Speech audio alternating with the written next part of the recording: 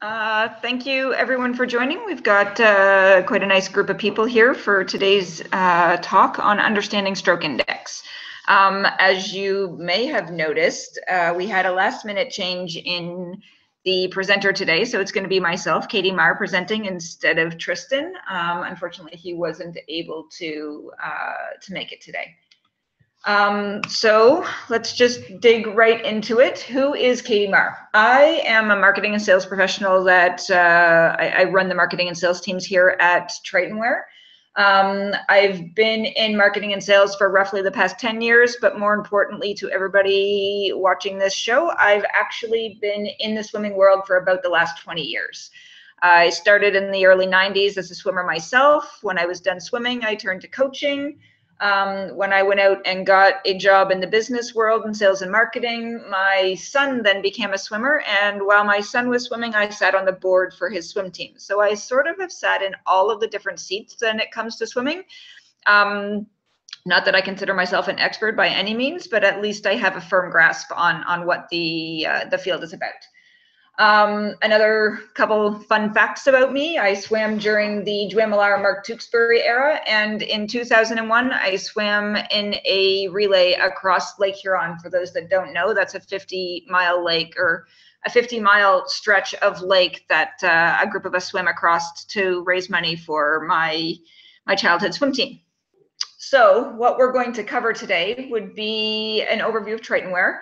We're going to talk about the origins of stroke index, how it's measured, how to interpret it in different scenarios, the benefits of it, and then move into a QA session. So jumping right into it, what is Tritonware? So it's a wearable device that goes on the back of the swimmer's head and collects 12 different metrics based on the movement of the head. Those metrics are transmitted in real time through the live application called Tritonware Live. The information is, it tracks all swimmers simultaneously that you have in the water, so that you no longer have to actually try and collect splits and stroke rates and all of those sorts of things independently. You can do it all automatically through the app.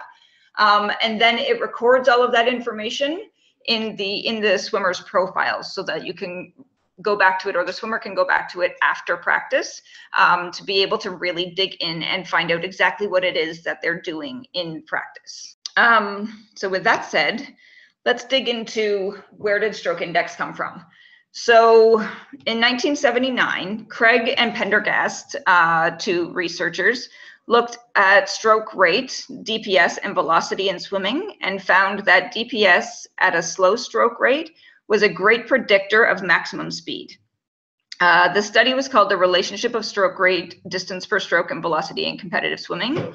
So what they did was they had swimmers do different DPS drills, had them get faster and faster and faster as they did it.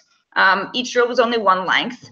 So they did it over and over and over again until they couldn't get any faster. And what they actually were able to find was that the swimmers who could get the fastest were the ones that had the best DPS at the slowest stroke rates. So fast forward from 1979 to 1985, and we have a group of 4 researchers in the US, Castile et al., for those of you that are avid researchers.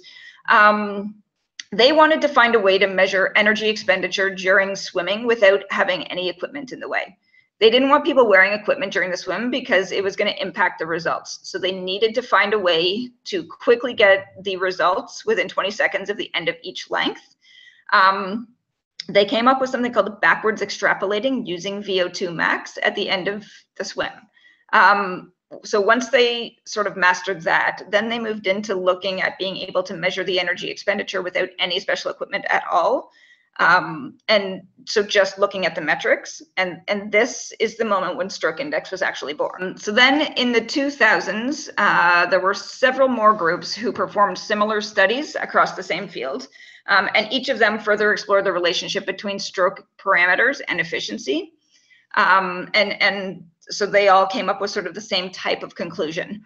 So what's really important is that when people are doing research from this perspective now, they're often just using stroke index as a stand-in for how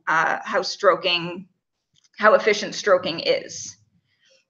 So now that we have a bit of a history of what stroke index is, let's take a look at how it's measured. So it's really speed times distance per cycle. So the way that we measure it is speed times distance per stroke times a cycle multiplier. The speed is measured typically in minutes per second. You can choose in the app different ways to measure the speed, I believe. The really important thing is if you only track DPS, then athletes could drop their speed to increase their DPS, which isn't really what you're looking for. You really want it to be both combined. So measuring stroke index ensures that the athlete maintains their speed while they're increasing the DPS. And the reason that we rank it per cycle rather than per stroke is to make all of the values for each stroke sort of in the same range.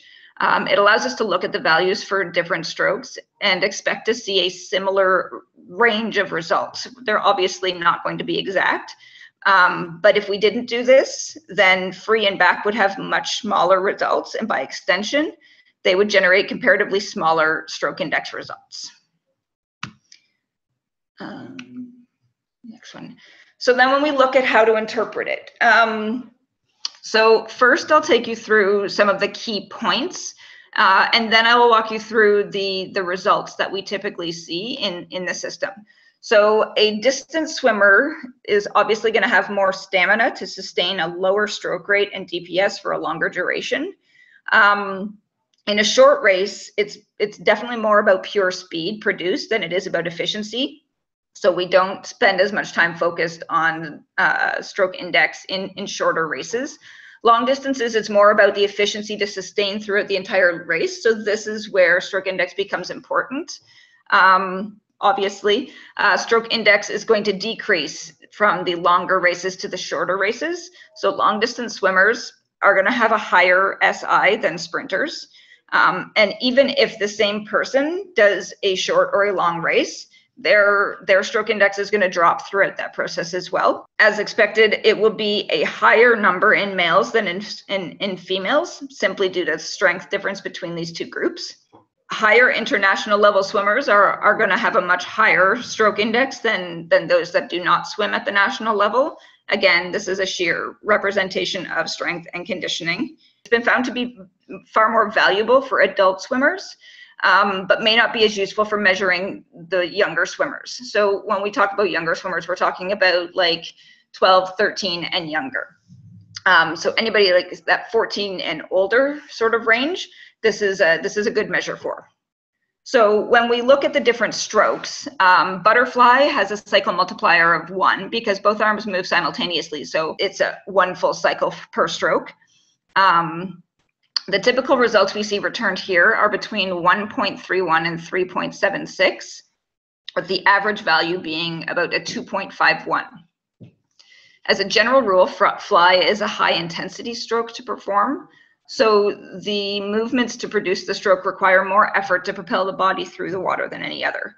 So for this reason alone, the stroke strategy is typically a longer, stronger strategy, so it would result in a slightly higher stroke index. For freestyle, the cycle multiplier is 2.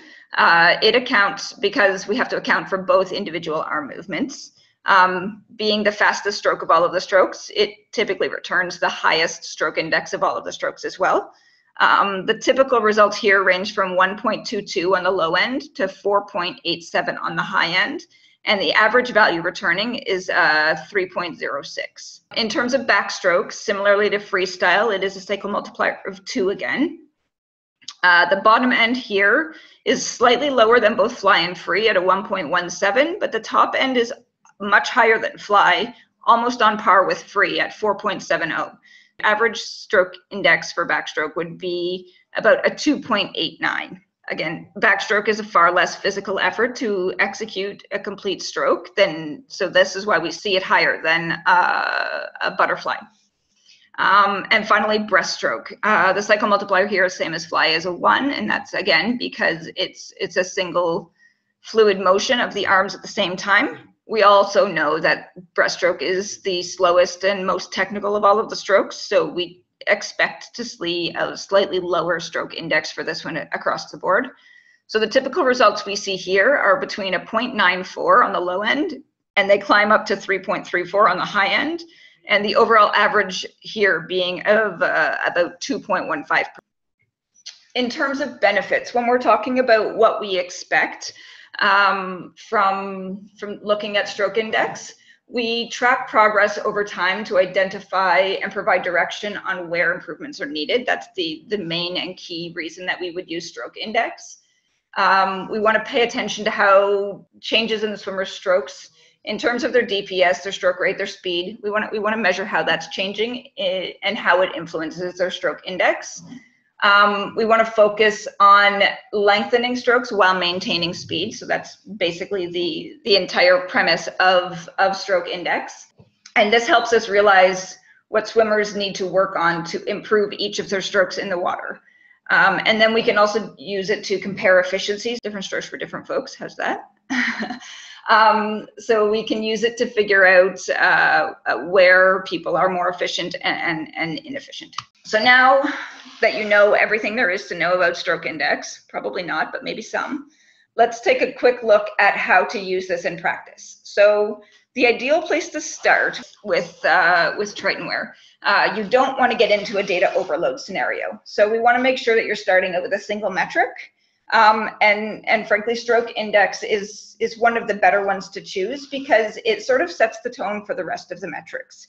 If you can get a handle on how your stroke index is working, then being able to understand the rest of your metrics sort of falls in line from there. So the key here would be to master your stroke index before you add any more in. You can take the time to teach swimmers about it, so making them understand that a longer stroke with a higher DPS with faster swimmer will deliver a higher stroke rate. And again, you're going to want to tailor that to whether they're a long distance swimmer or a sprinter, because they're going to want different results depending on what type of style of swimmer they are. And then you can instruct the athlete on how to push for a higher number. They'll quickly realize that there's a balance between this, and it'll quickly get them engaged in the number without allowing them to become overwhelmed. And then we want to use this process. We want to start to isolate specific points of weakness. So with your swimmer's buy-in, you can easily focus on and improve the weaknesses that you're able to identify by using this number. One coach that we've seen do a really good job of this has been Sean Callan with Trident Aquatics. He tuned into the other metrics as well, but he really focused on this metric with his team for an entire season. And throughout this season, he was able to see significant improvements in both the quality of swimming and the stroke index number itself increasing. And he was also able to identify major PBs at the end of the season across the entire team. Sean went so far as to say that Tritonware did play a major role in his team accomplishing this feat. So we thank Sean significantly for making that statement.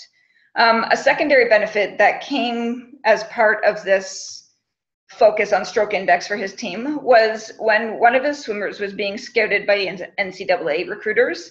They started asking about stroke rate, DPS, etc., as they typically do. And this swimmer was actually able to rhyme off not only his typical metrics, but was also able to share his stroke index, which floored the recruiting coaches, seeing that such a young athlete was able to have such a firm grasp of his technical capabilities through the numbers. It's not something they typically see, and it made him far more desirable as a recruit. So this speaks very clearly to the value in terms of education both athletes and coaches get in terms of the numbers.